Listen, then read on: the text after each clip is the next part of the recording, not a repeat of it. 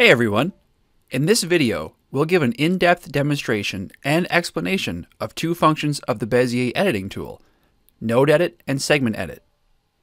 We start with a job in the queue that will be loaded into the variable data wizard. A contour cut will be applied as described in the previously published video. Easily replace text with cut lines with the contour cut variable data wizard, available on our YouTube channel. Deselect all objects by clicking on the work area. Using the Select tool, click on the path. The Bezier Node Edit tool on the left will become active. We're going to discuss the use of the Segment Edit and the Node Edit features found in the smart bar above. To learn about the other icons to the left, please view our video on the basics of the Bezier editing tool. Start by selecting the Segment Edit icon. To designate the length of the path you would like to edit, left-click once at the beginning of the length, then left-click again at the end of the length you want to edit. Once the length is selected, the nodes within this area turn red. Off to the side, right-click and hold your mouse button. A small group of icons will appear around the mouse cursor. These icons consist of corner, arc, line, or delete. To use the line function, move your mouse over the line icons while holding down the button. Once over the line icon, release the mouse button. The nodes within the selected length are deleted and a straight line is drawn from the node at the beginning of the length to the node at the end of the length. Each time you complete a segment edit function, the segment edit icon deactivates. To make another segment edit, you need to go to the smart bar and click the segment edit icon again. This time I'm going to turn a chamfered corner into a squared corner. Select the start of the chosen length and then select the node representing the end of the length. Once the length is selected, right-click and hold your mouse and select the corner icon. The result shows a square corner where the chamfered corner used to be. Finally, we're going to change the top right side of the sticker, which contains a chamfered corner and a corner that has extra nodes, into a smooth curve.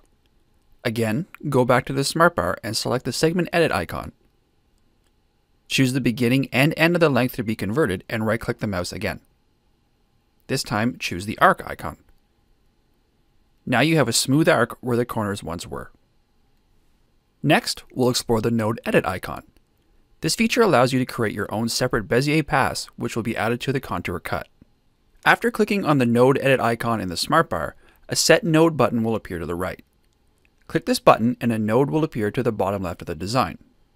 As you move the cursor on the work area, you will see a line running from the node created at the bottom left to the mouse cursor. Before you make your first click, right-click and hold the mouse button and you'll see icons representing the four styles of nodes as well as the break and join icon. Move your mouse over the line icon and release the mouse button. With the line node style chosen, hold down the Control key.